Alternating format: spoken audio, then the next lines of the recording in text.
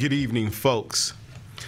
I'm Eddie Carson, and you are listening to Race Matters here at WJOPLP Newburyport Joppa Radio 96.3. We're here, and what we're going to talk about tonight in my solo performance titled Not Playing by the Rules. And I'm going to delve into not playing by the rules here in a couple seconds. I do want to remind listeners, though, that anything shared, the views, the things that are expressed here are clearly a reflection of my opinions, my thoughts, which I believe are detailed, well-researched, scholarly, as I am a detailed, highly opinionated, and highly scholarly person. And that's usually the case for my guests who come on board, too. So as we delve into this, I want to remind folks, right, we got a holiday coming up here pretty soon. And as we think about that holiday, it's the holiday oftentimes that goes invisible in this country. In many ways, it goes invisible, much like when the enslaved in U.S. history were finally freed. And that happened, of course, on June 19th, 1965, when folks became fully aware of their emancipation put in place by President Abraham Lincoln. This weekend here in Newburyport, there are a lot of things going on, folks, and I hope you will parade and engage and celebrate and congregate and bring joy and funk and energy the same way many of you embrace the 4th of July. And I'll spend some time really delving into that, but also connecting that to this linear history when it comes to political idolatry and the realities of not playing by the rules. A few things that are going to happen, though. Tomorrow, June 16th, down at City Hall, there's going to be the ceremonial raising of the Juneteenth flag. There are a series of speakers who will be speaking for about an hour. Yours truly will be offering a call to action to folks in this area, but also a call to action to people beyond this area and who may get wind and messages of the things that need to transpire and need to happen too. Those things are always good. On Saturday, Corey Harris is going to be performing a concert at the Belleville Meeting House. That's going to start at 8 o'clock p.m., Saturday, June 18th. You get a chance, come on out, check it out. Celebrate Juneteenth the way you would celebrate the 4th of July. This is a huge holiday for a brother like me. I've said for many years, which feels like centuries already, and I've told folks this on this show, I don't celebrate the 4th of July, and I have a number of reasons why I don't celebrate the 4th of July. If you've not heard that from me before, I suspect you'll come to a conclusion as to why that's the case, particularly in a what I would call indirect or an implicit. Some folks will say there's nothing implicit about me. Maybe I should use the word explicit manner as I delve into the narrative of not playing by the rules today. The YWCA of Greater Newburyport on Monday, June the 19th, they're going to be doing a number of things. There's going to be an ice cream social, rope burners, an open swim in terms of the celebration that's going to happen. Here at the studio on Saturday, June 17th to June 18th, starting at 6 o'clock a.m., and concluding at 6 o'clock a.m. on June 18th, we're going to be playing a number of black musical works. It's going to be a marathon festival as we get into the funk of black music, black artists, and how we celebrate the freedom of the enslaved. Folks who look like me, who talk like me, who sound like me, who walk like me, who think like me, come out to think about what does it mean to continue to fight for expression and freedom here in the 21st century. On Monday, things will come to a conclusion as many of you will be off work And again, while you're off work, resting, engaging, reflecting, maybe you'll get the grill out. You'll cook some chicken. Maybe you'll have a little barbecue. We can have a little debate about, what's considered a barbecue versus a cookout versus grilling. I was listening to that on another show a couple weeks ago, and I found the conversation to be quite interesting. I say all that to say, on Monday, June 19th, Juneteenth Day, the day that is now a national holiday, we're going to celebrate that day at the screening room here in Newburyport by showing the documentary film When Houston Had the Blues. And that's going to be super dope, particularly because at the end of the showing, yours truly will engage in a conversation, an interview with the director, Alan Sawyer, over that. So a lot of great stuff that's going to happen, and I'm looking forward to all those things that are there. As we really navigate into this space here this evening, as we think about all the things that are going to transpire and that's going to happen over the weekend, we have to start reflecting on the realities of politics here in the United States. And because I'm a black man, one of the things that I've continued to share with my students and colleagues and folks for a couple decades now is the fact that if you are black, if you're queer, if you're a woman, if you're an immigrant, if you are a person of color, you've had to depend on the courts and legislative processes just to be seen as a citizen in this country, because the reality, of course, is that the bedrock, the foundation of the United States was not designed for people like us. This is one of those things where we've had to campaign, lobby, and really show a sense of expression, but also delve into the dirty work of being political to illustrate the fact that we have a voice. We should be seen, and we should be treated like the full citizens that we are. Those are the realities that are there. But yet, while this is happening here, I think about this notion of not playing by the rules. And if we were to look at this bedrock, this foundation of the United States, part of that is really has been promulgated by this notion of American values, the American Constitution, a document, an enlightened document of the Enlightenment period that really inculcated this sense of values, expression, freedom. I love the fact that a lot of these documents going back to the Declaration of Independence and, of course, the U.S. Constitution really prescribe and subscribe to this inherent notion of all individuals. But yet, when they thought about all individuals, those all individuals really were cis white men. And if you didn't belong to that country club, you were inherently excluded for the fact that you're going to have to spend centuries, and really even here today as we head towards Juneteenth, campaigning for your voice while feeling a sense of reaction, pushback, resistance to the fact that we only want to be seen and we only want to be heard. And a lot of people would say that that has really been called, well, it's part of this modern day culture war that's underway. And the culture war is very, very real. It's something that is that's being expressed, particularly by the politics of American identity. The late, great intellectual, historian, scholar Richard Hofstadter, in his famed book, Anti-Intellectualism in America, would really delve into the problems that were starting to creep in, particularly before we even got to some of the ongoing political strife of folks disavowing, not allowing, essentially not permitting voices of those who have been really subscribed and called the minorities.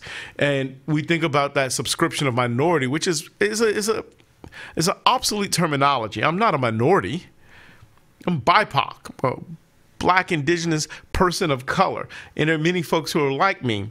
But yet, to use the phraseology minority is to deduce us into something that's small, less vocal, and not seen. And that narrative continues to play forward even here in the year 2023. So if we think about not playing by the rules, well, one of the things we have to think about is the fact that understanding what's happening in the U.S. today is something fundamentally similar to what's happened elsewhere in other countries around the world, right? Because the idea is that the United States is different from other places. The different values, different expectations, greater freedom, greater livelihood that's there. Folks can find their sense of voice and identity here. It's somewhat a falsity. It's a failure in advertisement. It is a check that is still blanked and never got signed nor cashed in. And if we're going to think about that particular way of framing the United States, I guess using a word such as unflinchingly is probably a better way of thinking about modern day politics when we think about the identities and the crucialness of so many folks. This term unflinchingly helps us not only diagnose the most dangerous policy steps that we're seeing today. And I'm just going to go ahead and name it. And as I name those things, folks who are listening, who are chiming in, if you disagree with me, send me an email. Reach out to me. Feel free to say, hey, I want to come on the show and have a conversation about things that you've said. I welcome that, particularly if you believe that there is a fact error in some of the content that I am demonstrating here. I'm just going to go ahead and tell you, I take my work, my scholarship, my thinking about the plight of the 21st century very seriously. Thus, I'm not going to prescribe anything that's going to be a falsity whatsoever. But yet we think about the policy steps of the GOP, the grand old party, the Republican Party. The GOP is taking, well, I guess what we could truly appreciate as the gravity of the situation in which America has found itself in. And again, really this narrative of thinking about this unflinchingly characteristic of the modern day Republican Party. That really started a while ago. You know, I don't want to get into the whole full historical narrative of that. That's another sermon, maybe left for a Sunday morning, or maybe one of my lectures or classes, or whatever way you want to define it. But yet we can't help but think about the term political realignment. I suspect many of you are very familiar with the word political realignment. I find it interesting when I hear Republicans in Congress, especially when they were looking to decide who was going to be the next Speaker of the House. There were, you know, not a lot of black Republicans in Congress. I'm always surprised that there are black Republicans, just to be honest with you. Again, just an opinion of mine. But hearing people talk about the fact that color doesn't matter, race doesn't matter, we should be colorblind, we should be race blind, we shouldn't really subscribe nor see things that way, and yet we think about policy issues that are taking place. Many of those things have been designed to undo some of the progress black folks, queer folks, brown folks, all kind of folks who've been categorized into this framing called minority have had to wrestle with for a long period of time. You know, I mean, I think back, if you know your U.S. history, and if you don't, you know, I'll give you some nuggets really to pick up and think about. You could always go buy a great book. If you email me, I'm happy to give you a wonderful bibliography of great works that really delve into this. But when we think about political realignment, we think about really roughly around the time of the rise of FDR, as we get to the Great Depression. And as we get to some of his New Deal policies, one of the things that we start to see is the fact that many black Americans were exhausted from the experience of economic degradation and mistreatment, lynching by the KKK, restrictions by white Southerners in the Deep South who wouldn't allow us to really manifest ourselves in ways by which we would become full citizens. Black folks start migrating to the north. You've probably heard this term before called the Great Migration. They moved to cities such as Detroit, Philadelphia, Milwaukee, Baltimore, for example. Many would even migrate up to Harlem. Some would make their way to Boston. Not many, but some would make their way. And the goal, of course, was to escape the persecution experience living in the Deep South in this country. You know, so that started to happen. And really what they're looking to do is really think about, you know, how might their life be better than living in the agrarian rural South? Though we start to see more cities, right? To call it rural and agrarian, maybe a bit of a falsity too. That's probably more antebellum language that I'm using more than anything else. And so as we see this migration pattern starting to transpire, what happens is that the Democratic Party was engaged in a lot of the malicious, vicious actions that were happening to black folks in the American South. They're the ones who would not pass anti-lynching legislation. Woodrow Wilson, a Democratic president, refused to really engage in those kind of discussions there. And so they start doing this, and Democrats started thinking, hey, we need to make more of an appeal to black folks, mainly to gain greater political power. And when we think about Democrats, that hasn't changed a lot when it comes to the relationship with black folks. A lot of people would say that, you know, black people are stuck between a rock and, I don't know, a hard place or another rock, whatever that phraseology may be, in a sense that we can't vote nor support Republicans, as historically black people have voted for Democrats, especially, you know, going back to the 1960s, you know, at 90% or greater, right? Once we were able to really ascertain the franchise and we could vote. Democrats start recognizing that, hey, we have all of these black folks who've moved into urban areas like Chicago, for example, and Philadelphia, as I already mentioned. We need to work with them to empower them in a way that maybe they will start voting for us. And that really started to kind of change the narrative quite a bit, right? We start to see the fact that 1960s JFK, who was a little reluctant, to be honest with you, towards civil rights initiatives. And LBJ, who both JFK and LBJ had to be pushed to action, particularly by brother Martin Luther King Jr. We're going into the 70s, right? By the time we get to the 1970s, we're going to see kind of a shift, this notion of law and order that you hear former American President Donald Trump used to talk about the fact that we're going to clamp down on riots and protests, and the fact that queer folks, women, black folks are marching and demanding for greater rights as they seek to evolve through an evolutionary, or better yet, even a revolutionary process in this American identity.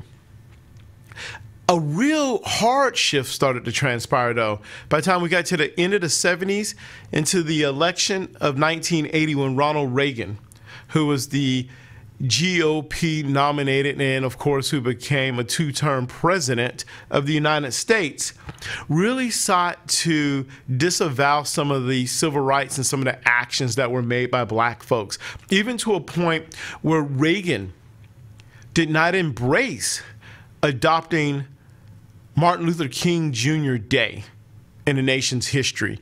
And of course, we know that two states that are going to hold wholeheartedly in pushing for that change are going to be Arizona and, here in New England, New Hampshire.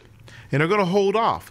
But yet, by that point, though, black folks have become cemented within the Democratic Party, a party that in many ways had persecuted, had lynched, and had essentially created a number of laws to keep black folks from getting to the voting booth.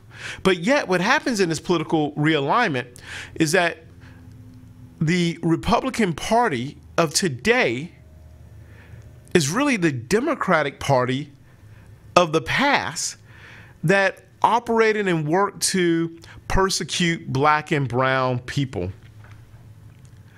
we're suffering from the same, what I would call, rot that has brought down democracy in other countries. And that idea and that issue is really taking place here in the United States in so many ways. People think, well, those are things that happen in other places, never here in the U.S., but that's a misguided way of looking at the political contentiousness and the fact that people can say we just need to have civil conversations. We need to engage in a way in which we can talk about our differences, but yet that's easy to say, especially if you're white and male and Christian. Well, and straight for that matter.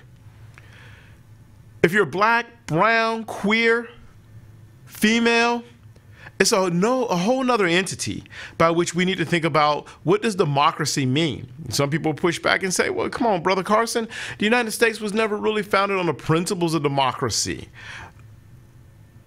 The construction of the Constitution wasn't even a democratic process that came into play. It excluded large populations of folks from being a part of the American polity. When we think about the grand old party, the GOP, the Republican Party, it has, as a party, decided it no longer wants to play by the rules. And that would instead prefer to rule as authoritarians rather than share power with opponents. Of course, this idea, of course, is let's disavow this notion of shared power.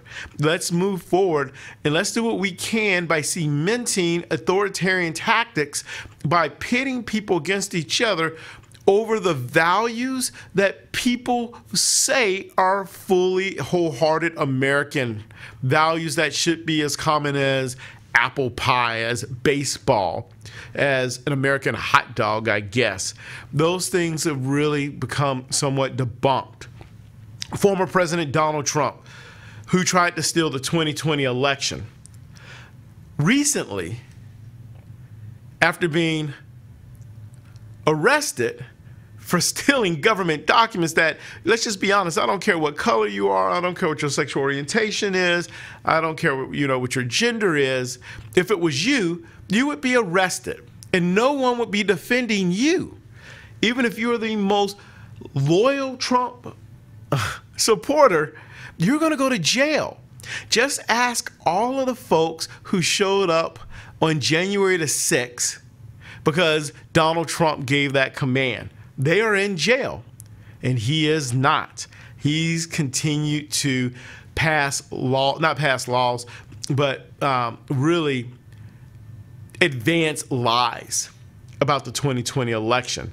Recently, he held a rally, really a campaign rally, over the fact that he was arrested, right? Remember, this brother was indicted multiple times, impeached, which is the same thing as an indictment, twice. That President Joe Biden and his band of misfits are Marxists, communists, and fascists who interfered in the 2020 election, and essentially they're operating as fascists in mounting a political campaign against Donald Trump. He also falsely insisted that he had the right to keep secret documents. Those were his documents, and they were not the property of the United States government. Remember now, these are documents that have all kind of war stuff, missile stuff, plans for other countries, and he alone is a safeguard to put his boxes of government files stacked up in his bathroom and hidden away in other corners of his Florida home. Donald Trump stated, I quote, "Today we witness the most evil and corrupt abuse of power in the history of our country. Very sad thing to watch." Just think about that, very sad. I won't go into any more analysis of that. A corrupt sitting president had his top political opponents arrested on fake, here we go with the fake news, and fabricated charges of which he, Joe Biden, and numerous other presidents would be guilty right in the middle of a presidential election in which he's losing very badly. I don't know about the losing part, particularly seeing that I think his poll numbers are actually up a little bit, and the election season is about to start, but it hasn't really got going anywhere near the particular position that Donald Trump is subscribing. And yet, in his campaign to attack folks as communists, there are communists in this country. They have the right to be communists, right? Last time I checked, communists were actually advocating for the plight and the hopes of black and brown and queer folks and women. But yet, fascists persecute those same populations that I just mentioned before. And so how do we really engage and really think about this dynamic of the culture war? We pit Americans against Americans, especially over issues of identity. A word that people like to throw around quite a bit, and it's one that I'm not fond of, but yet there's a reality to that, is identity politics. And identity politics is a reality, and it has to be real, particularly when you think about the fact that women, queer folks, black, brown, Asians, indigenous folks, they had to protest, they had to march, they had to go to Congress, right, to get legislative processes passed. They had to challenge outdated or non-existing laws that persecuted them in order for them to be seen and to have a voice. All of those things to challenge the American consciousness, the American spirit of what does it mean to be American. A lot of these things have been folded over the last few years over things such as critical race theory and how we shouldn't talk about race in schools and classes. The fact that when we talk about critical race theory, it's designed to make white people feel bad about themselves. Folks marching into schools and into libraries. Did you think about this, right? This is what fascism has done in the past. To remove books they say are inappropriate to the identities of kids, of other grown folks, and thinking about this. And really, it's had a huge impact, especially since the summer of 2020, when we saw a lot of white folks rally behind the movement towards racial justice, only to quickly become fatigued and tired of it. The Pew Research recently in a survey found that 51% of Americans say they strongly or somewhat support Black Lives Matter. 51%. That's down from over 70% of Americans who express support for the movement, again, in the aftermath of the killing of George Floyd. And again, that number was roughly around 56% last year. Again, that's according to the Pew Research Center. Think about that coming down. That means this is not just a red and a blue, a conservative and a liberal thing. What you're finding here is a nation that is really in a divisive stage of the most ubiquitous element that kind of defines the confines of American identity, which is race. And racism is very real. Racism is real to a point where one of my favorite quotes, and I saw someone years ago, and you may recall this, drop a banner over the Green Monster at Fenway Park during a Red Sox game that stated, "Racism is as American as apple pie." The study indicates the decrease is mostly a result of a declining share of white people who say they support the movement, right? I mean, that's really starting with white people, and that's where this ubiquitous element really comes back down to race. The overall number of Black and Latinx folks express support and have stayed essentially in the same path towards the fact that they recognize Black lives do matter. The Black Lives Matter is necessary, especially as we've seen recent incidents continue with police brutality and the fact that, and think about this, folks, as we think about this idea of American identity, I am not allowed, if I'm lost, if I have car trouble, I am not allowed to go knock on someone's door and ask for help. I am not allowed to do that. There's a real reality that harm could come my way. because the first thing they'll do is they'll see my skin color. And again, we do notice race, and that's something that's important. Again, right, I'm taking a couple exceptional examples and really kind of exploring them, knowing that most people don't behave and do that. The same way that most cops don't behave in manners that bring harm to black and brown folks. But yet when there's a real risk, you have to subscribe to a notion that there is a legitimate fear here in the 21st century that has never really subsided as we escape the period known as Jim Crow. I think about that, and I think about what my wife once said. She said, we should put a sign outside of our home that says, don't shoot. If there's an incident, my husband is black. And she said that, and not even jokingly, by the fact that this will bring awareness that if they see me, I'm not bringing harm. I live there. If I go up to a stranger's door who's not my neighbor, because I have great neighbors, I have outstanding neighbors, I have awesome white neighbors who are wonderful human beings. But yet for the folks who don't know me, may only draw conclusions based off my race.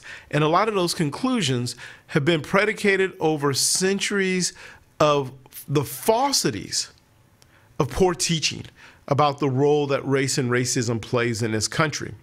81% of black folks said they vehemently support the Black Lives Matter movement, while 63% of Asian folks and 61% of Latinx Hispanic folks said that they also vehemently support it. That is compared to 42% of white folks. That's all white folks, right? So that means that's liberal, conservative, Republican, Democrat, all buy into that. 84% of Democrats and Democratic-leaning folks support Black Lives Matter here in the 21st century. That's compared with 82% of Republicans, of folks who identify as members of the GOP, as being in diametrical opposition to the Black Lives Matter movement. We've continued to see this furthered by the campaign against the biological rights of women, as we've seen the rise of the Republican Party through the Supreme Court and congressional legislation take aim against women in their own reproductive functionalities.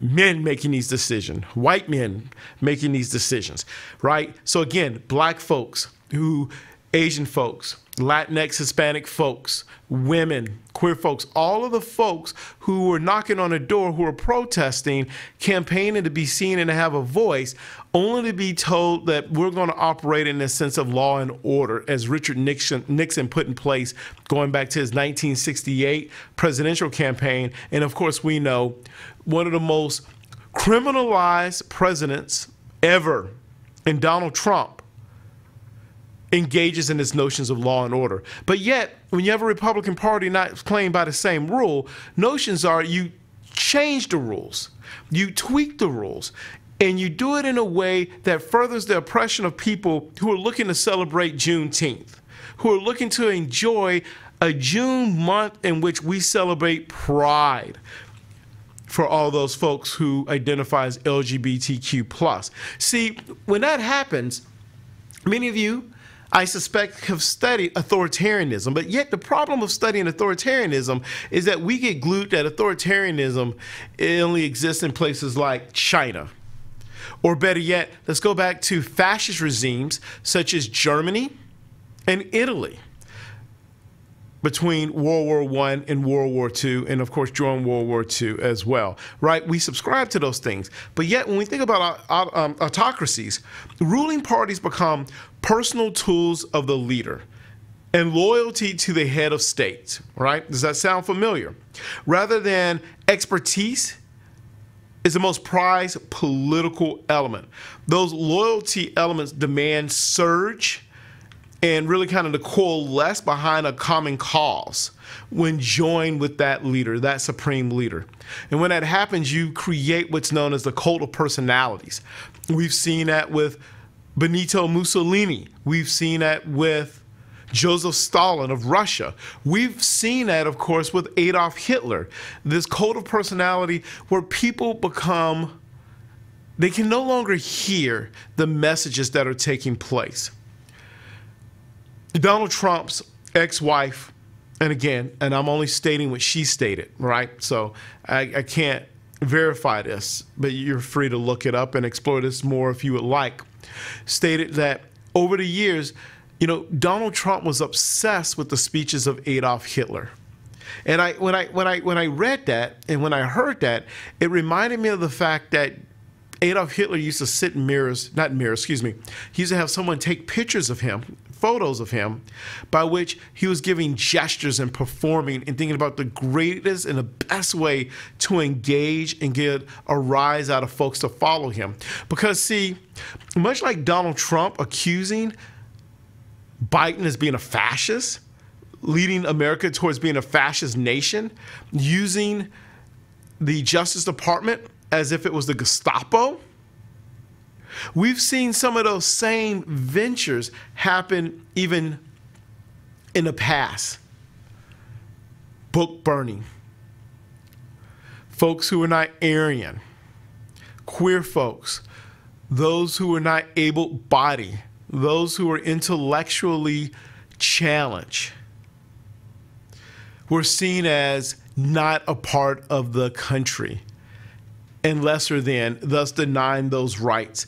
We've seen in recent times too, right?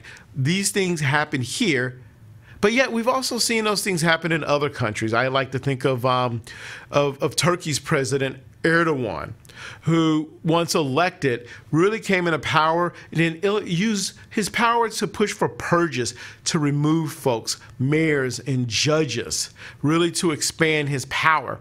And my fear, my concern, of course, is people look at this as being another country problem, and yet they don't ponder nor do they really reflect and think about how this is a part of the American identity, because now we're operating by different rules according to the GOP. And these are the rules that they put in place. You know, even in a democratic context, when an autocratic-minded leader is under investigation, loyalty becomes paramount, and the party's time and resources are channeled into defending that leader. Party functionaries portray the leader as a victim. They profess that there's been this witch hunt that has transpired. They really engage in a campaign, and we've seen this historically, right, of smear campaigning journalists, really thinking about things such as fake news. And that has long been the history of the Italian political system, particularly going back to the period of Mussolini. I mean, you're talking about an individual in Donald Trump who was impeached twice, operating off the function and campaign off the big lies, right? Because we know that both Mussolini and Hitler used notions of the big lie to really get people to buy into it. The more and more you tell a lie, the more and more people start to believe it. The big lie, which claims that, of course, Trump, not Joe Biden, won the 2020 election, is an outgrowth of these authoritarian party dynamics in which most folks who subscribe to being in the GOP, especially those elected, claim that the election was stolen. That becomes the element. When we think about not playing by the rules, autocrats have long encouraged the lawless and corrupt to populate party and state institutions.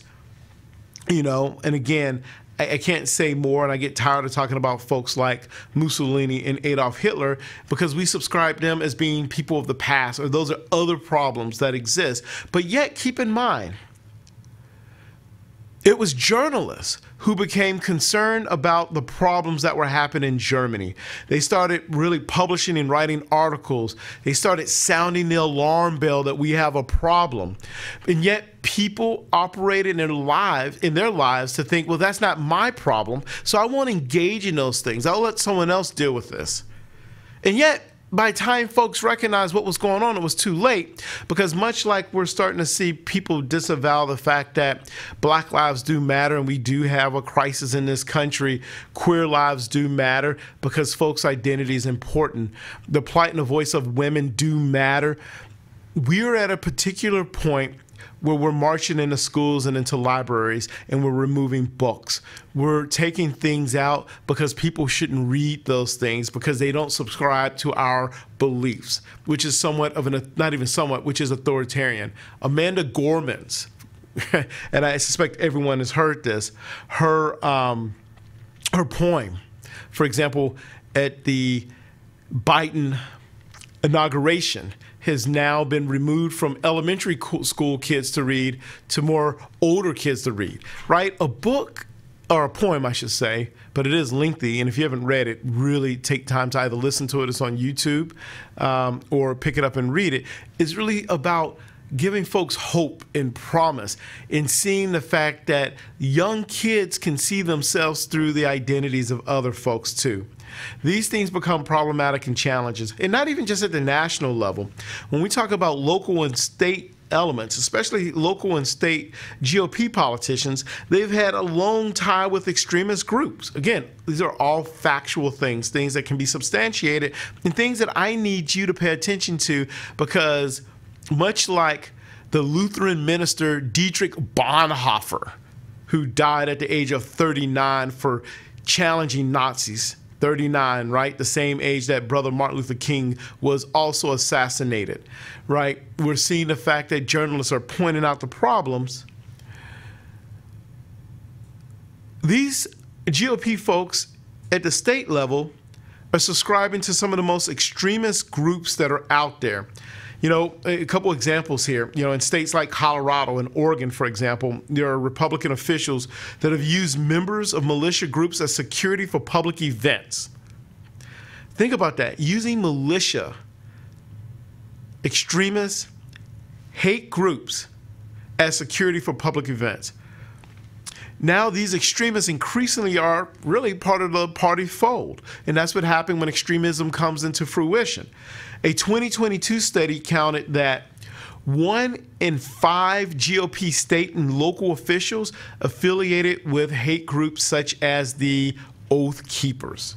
Remember now, the Oath Keepers, who are largely engaged in the campaign to support Donald Trump in overthrowing the 2020 election by seizing the Capitol building on January the 6th. You know, Republicans have normalized authoritarian party dynamics to an extent that other autocratic mind leaders, you know, Ron DeSantis down in Florida, could easily step in. This is not a Donald Trump issue. It's almost like a handbook on how to do it, because you are now appealing to a population of people that have now bought into the fact that this is what America should look like. America should look more like me. And if me means cis, white, straight, Christian, well, that's part of that Christian nationalism. Marjorie Taylor Greene, congressperson down at Georgia, has subscribed to the fact that she is a Christian nationalist. Donald Trump calls himself a nationalist. It is important that people understand that there's a difference in celebrating the 4th of July, if that's what you do, and being patriotic, or Memorial Day, than being a nationalist. Nationalists are bad in all shapes, forms, and fashions, right? Whether you're a black nationalist, that's a dangerous and that is a bad thing. Black nationalists who subscribe to that, that type of engaged bigotry is problematic, though those black folks don't have any real type of dynamic nor power. White nationalists, problematic, and that dynamic is problematic too. And so we're at this point now where I think it's common to call this GOP behavior anti-democratic, but the description can only go so far.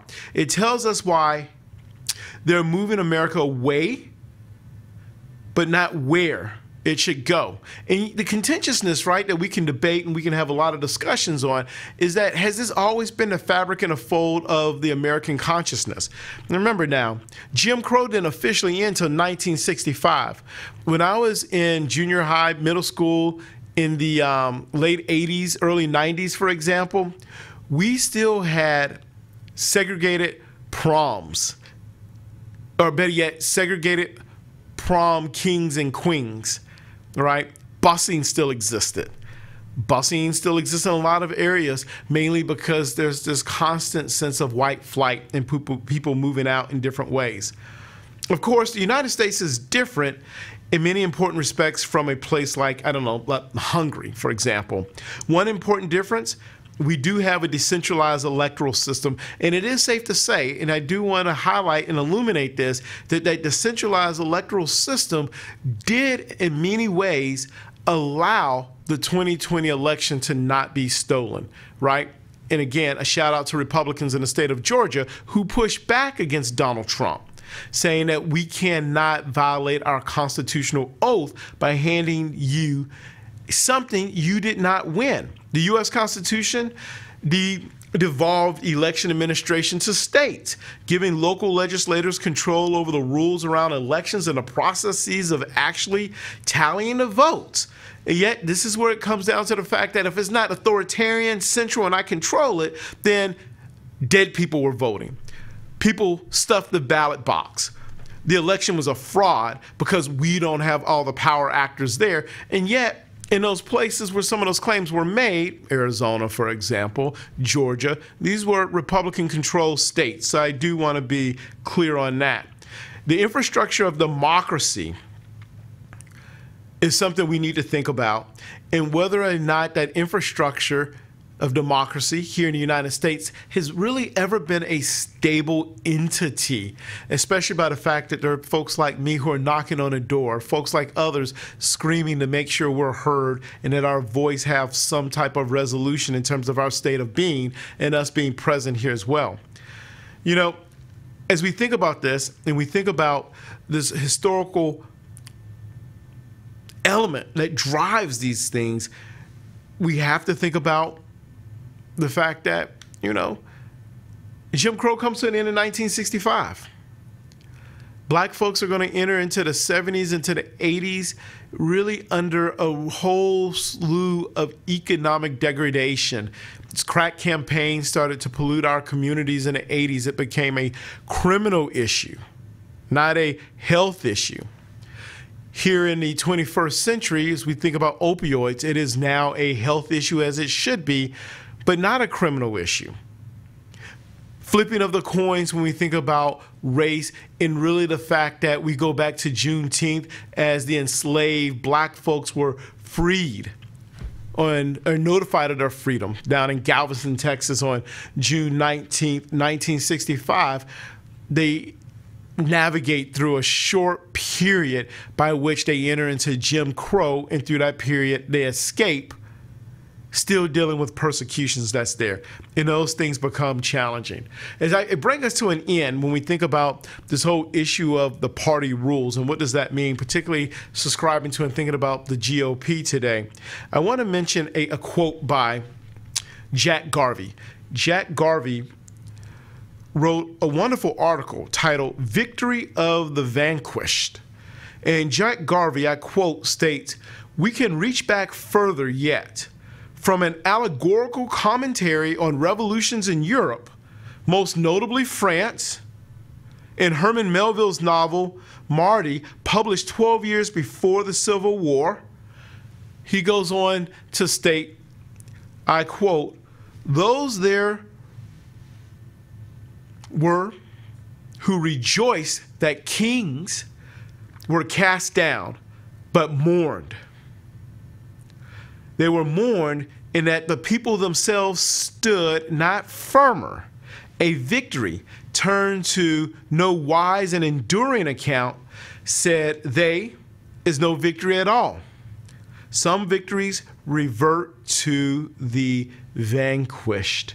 And that is where we are as we really start to wrestle with the fact that, like many folks, I am sounding the alarm bells for folks to start paying attention to the fact that when you start removing books, when you start to silence the identities of folks, when you start to decide what America should be and what it should look like because there's this growing white anxiety that got Donald Trump elected and put the Republican Party in the position they're in regarding, I don't know, I want to say the year 2044. I think it may be a little sooner than that, maybe 42, 43. White people in this country, for the very first time, will now be the minority. But yet, even then, we know they will not be the minority, primarily because they'll still hold economic wealth and power in the way those rules of distribution tends to happen. Folks, I hope that you're working with me and thinking about this and thinking about how some parties are not playing by the rules. And because they're not playing by the rules, it makes it hard for folks who are not a part of the identities they believe should represent what American values look like, can continue to be suppressed, oppressed, and have to live in a constant state of fear. And that constant state of fear is driven by notions of fascism that tend to take place. You're listening to Race Matters today. I'm Eddie Carson. This is WJOPLP Newburyport, Jopper Radio 96.3. Thanks for congregating with the Soul Brother. I hope I've given you some food for thought. Again, if you find yourself struggling with something that I said, or you'd like to come on board and have a conversation with me, even if you don't want to come on the show and have a conversation with me, reach out to me. We'll have a cup of coffee and we'll dive into why I think this country has a problem. And that problem is a reality that we must think about more and more and more. Thank you, folks. Happy Juneteenth.